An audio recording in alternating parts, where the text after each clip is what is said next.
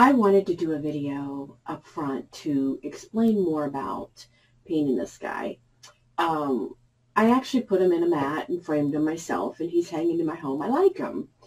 And it's just a reminder to me, and it's the reason why I painted it, and it's what I wanted to talk to you about. And that is, it's not to paint him because you may not necessarily like that style of painting. It's a little on the bold side for me, and I love the passion that he put behind it. But it's to paint something that is different and to get you outside of the box, to get you to paint something that encourages you to take risks, to paint differently than you normally do, because you will always learn something. You will always learn brush strokes, or the fact that I painted in the yellow, blue, and red. Normally I wouldn't put those three together on a painting. The fact that I did the bold white marks in his hair and the bold teeth. I usually do a lot of circles and spirals, and so that was new and different for me. But it's to get you out of the zone of painting like you normally do, to take a chance, to learn something new, because you're going to do marks that are going to be new to you, and those are going to be ones that hopefully you will incorporate into your art down the road. If you continue to paint the same things and you don't expand yourself to paint something new, to try something new, to explore new colors that you normally wouldn't put together, then you are going to stay in the same realm as an artist, which some artists enjoy that. But I want to grow. I want to learn new things. I want to experience new marks and new strokes and new things I put together. So that's what this video is all about. So I hope you keep that in mind when you go through this, and I hope you actually do try a painting of his, and just to see where it takes you if you don't normally paint like that, because I think it will expand something in you that you normally wouldn't have learned any other way. So let's get going. I think it'll be fun. So I wanted to just attempt to create a Jean-Michel Basquiat painting, and while this is not a style that I would on a normal basis paint all the time, I think it'd be kind of fun to, you know, talk about the way that he paints and just recreate. Now, he used, from what I can tell, a lot of primary colors. So what I'm going to do is I'm going to use some reds and blacks and yellows, and he liked bright colors. He liked striking marks. He liked to have his art portray an emotion and the current state of what he felt was his state of affairs in the world and in his world.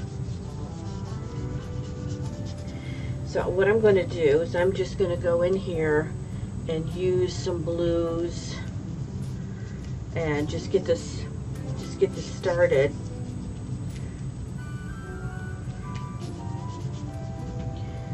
And this is going to be just my rendition of how I would have, you know, portrayed the way he painted.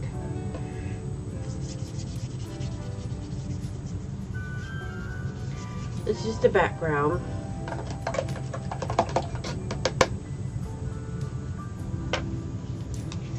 Like I said, he loved using primary colors. So I'm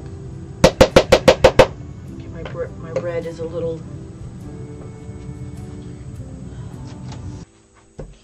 I'm using high flows, but you can definitely use any types of paints.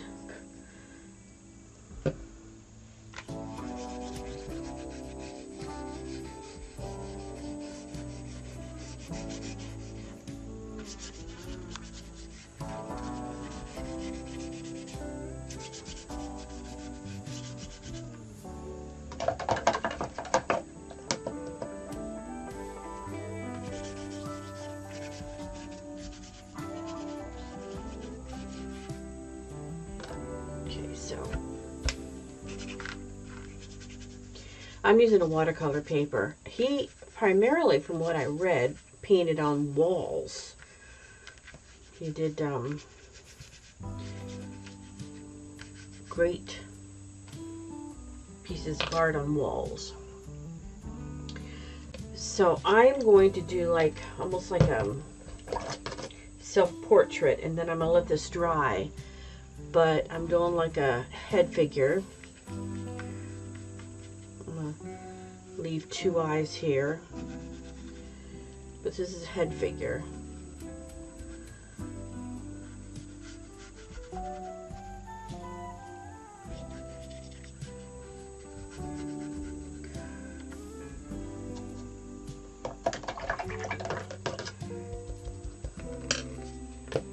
Like I said, he seemed to like the primary colors a lot. Stab some of that.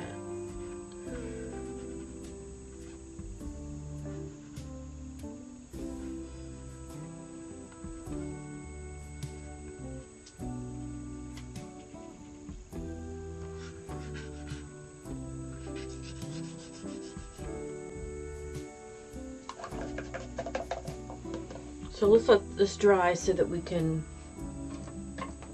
do the markings, and that's where he seemed to have his forte.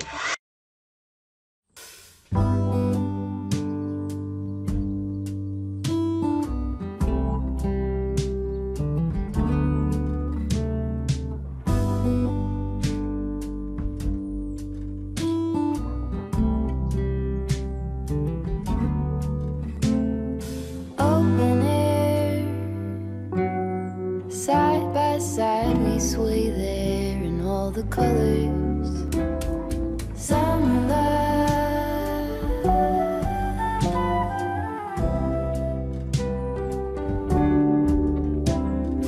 lonesome dove, folded on the lawn chair in all the colors. Summer love.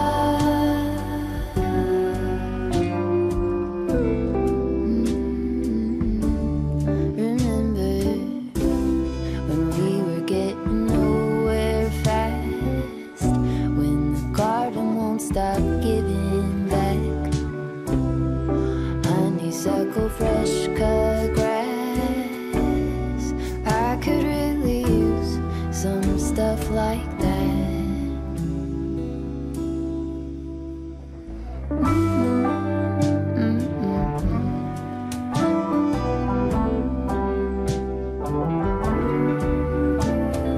Talk to me and tell me all that you've seen, all the colors. Summer love,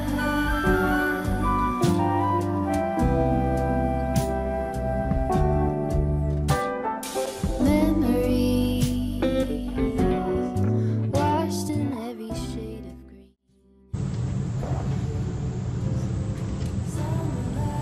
Okay, so this is pretty dry.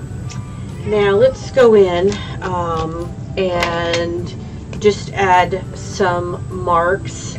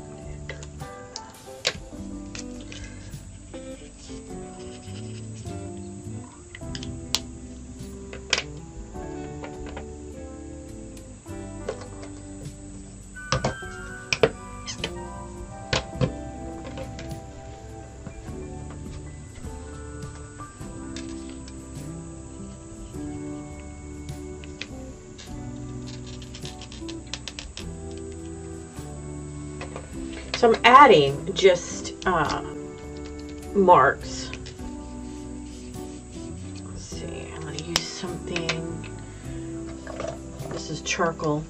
I'm doing this because the other is, I want to make sure I don't ruin it. This is very dark. So let's just, these are like the mind is compartmented. Like the brain has a lot going on in here. Okay.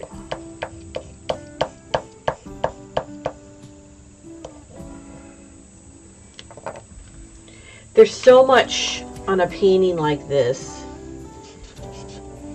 that you can add. I'm just having fun, basically. And if you like this type of art, you can really capitalize on this and take it so much further than what I'm going to take it.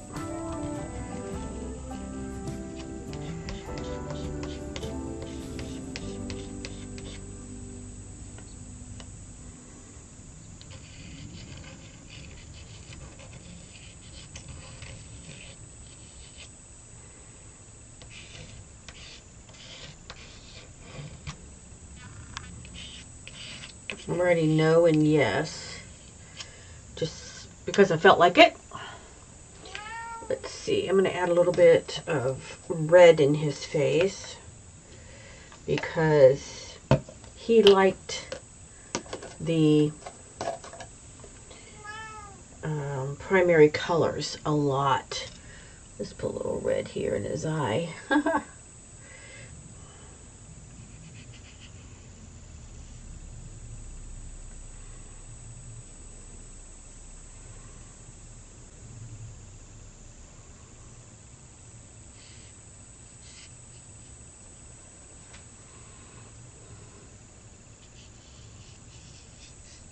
Still adding some of my marks while thinking about the kind of marks that he may make. I don't know if he did drippings, but I'm going to do drippings.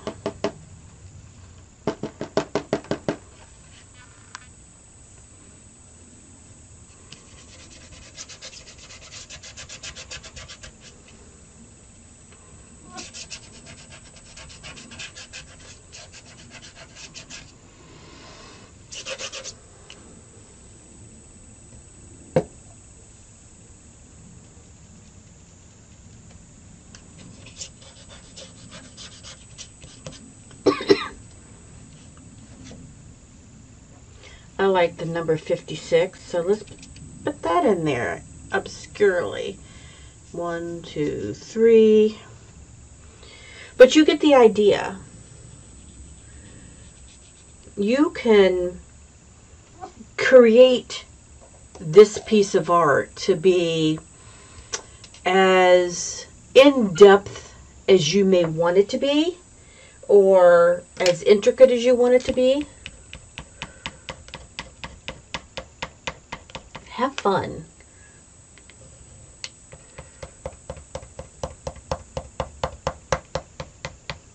So the trick here is, the background is, I started with the primary colors. And of course added some black in there and some white. Then I just added what I would call like a self-portrait type of a face shape. You can be anything. It can be a whole body. He liked to do like the hand, like I said. So let's add a hand in here.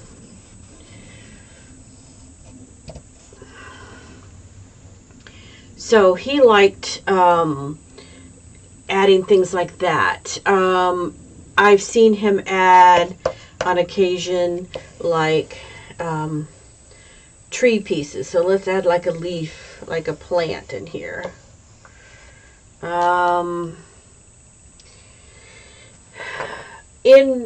Also within the body, I've seen him add inside the head, like again, like a house. But let's add another person, like with a hand.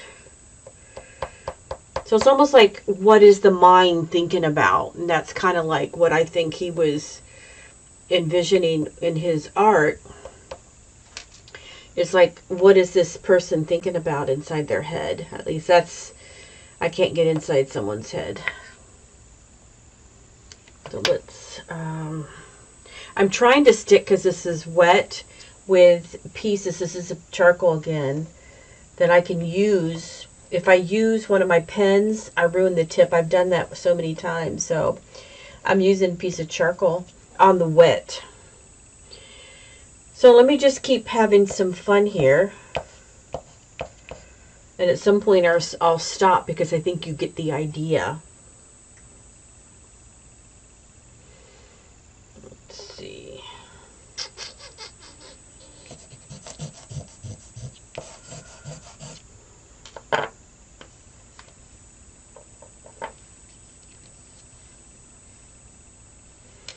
Let's color in some of these leaves.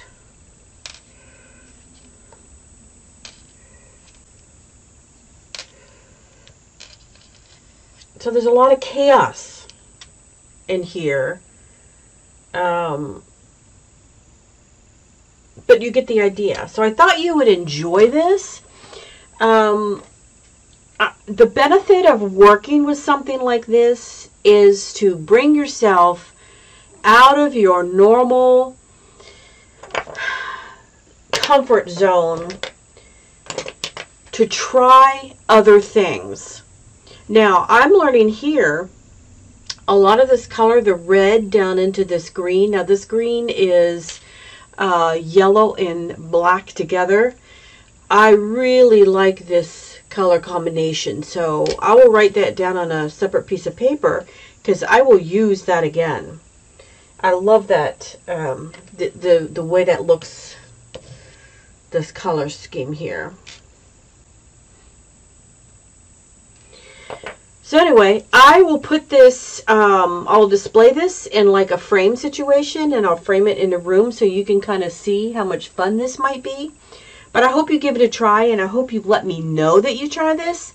And I thought it'd be a fun little exercise or a fun little thing to do, but it's something I think that would be fun to try. And I may go after some of the other artists out there and try to emulate some of their work, just to see where that might take us. Open air, side by side we sway there in all the colors.